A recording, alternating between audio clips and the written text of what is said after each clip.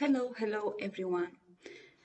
Today I want to talk with you about something that I had to learn on my journey of building self-esteem. About something that really helped me build strong self-esteem. About one simple thing I needed to do in order to have strong self-esteem, healthy self-esteem. And I wish someone in my family, my parents, in school taught me this easy thing. So my childhood and my adulthood could be and feel more happier. And who knows, maybe if I would knew this thing, this simple thing, I wouldn't struggle with depression and anxiety. The simple yet powerful thing I had learned is about learning to be my own best friend forever. Most of the time, people, kids who struggle with low self esteem are paying attention to the things that we are not pleased with, we are not satisfied with the things that we can't do, that we aren't good.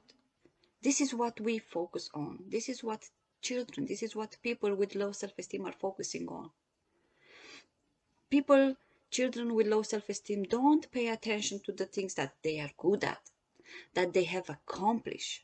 And because of this, they never can be happy. They can't feel confident. They can't feel valuable. And because of this, they have a negative view of themselves.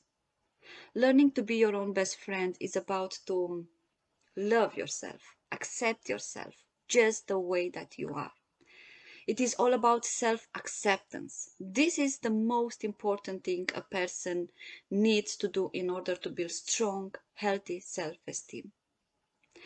I was always hard on myself than I was on other people. Always thinking about myself that I'm not smart enough, I can't do things, I'm not good enough, I can't do things right. I always thought that to be good enough, I have to do this, then I have to do that, and then I have to do that. But I never was satisfied. I never felt good enough. The strange thing is that I never treated my friends that way. It was the opposite. I would always encourage my friend, always tell them nice things, show them how good they are, always help them to lift themselves up.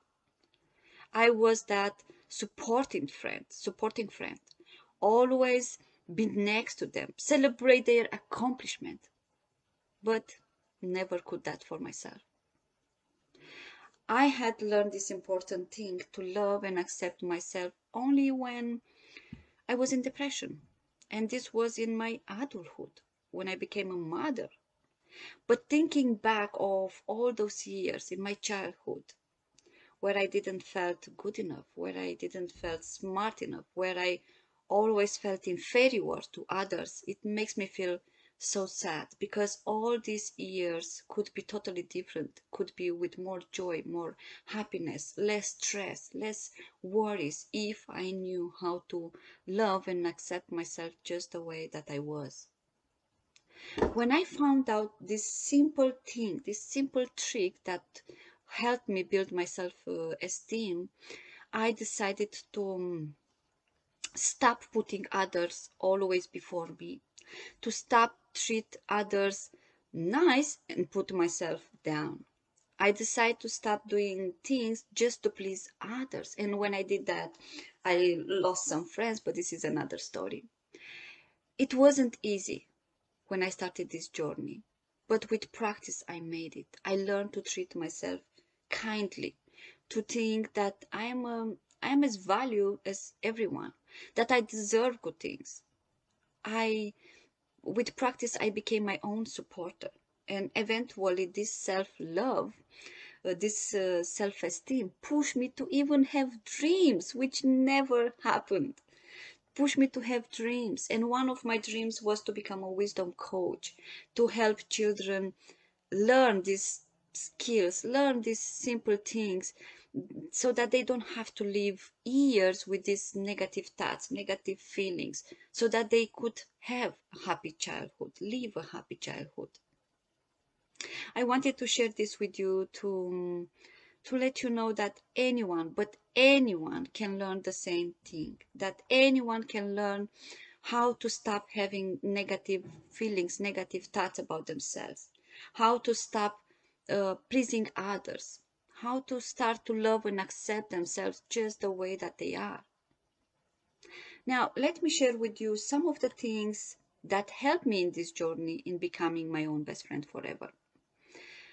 Well, the first thing is positive self-talk. I had to learn to be aware the way that I talk to myself and change it every time when was negative, to shift from negative to positive, to shift from disempowering to empowering. I had to learn to catch myself when I say negative things to myself that were putting me down, to stop in that moment and shift them. I had to learn to talk to myself the way I will talk to my best friend. The second thing I learned was to treat myself with kindness. Anytime I was making a mistake, every time when I was failing at something, to appreciate the effort, to appreciate the actions instead of the results. I stopped looking for perfections. I start to accept that I'm not a superwoman, that I'm just a normal person, and everyone makes mistakes sometimes. I stopped putting pressure on myself, to beat myself up, to beat myself up, and stop to be more and do more that I could do in a short period of time. To stop putting pressure on myself and punish myself, put pressure on myself when I couldn't achieve what I was expecting to achieve, when things weren't going exactly the way I planned it. I learned to forgive myself instead of beating myself up. I started to celebrate the small accomplishments, to celebrate the things that I was succeeding, even the small things. I started to be proud of myself. Also, what I learned in this journey, it was to take care of myself. I started to set a time for myself when I do only the things that I knew would make me happy, that the things that I would love, instead of waiting from others to give me joy, to lift me up. I was doing all these things that helped me to become happier, healthy, confident, and the most important, to achieve my dream.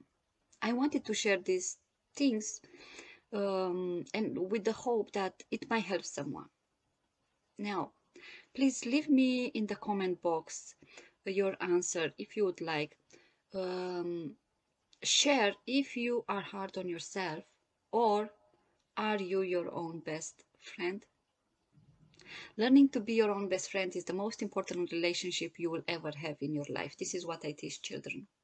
The person you see in the mirror is the same person that is going to stay with you for the rest of your life. All of you deserve to live happy and achieve your dreams, and only you can make this happen. I hope this video inspires someone, that helps someone get starting on loving yourself a little bit more. Have a wonderful and peaceful day.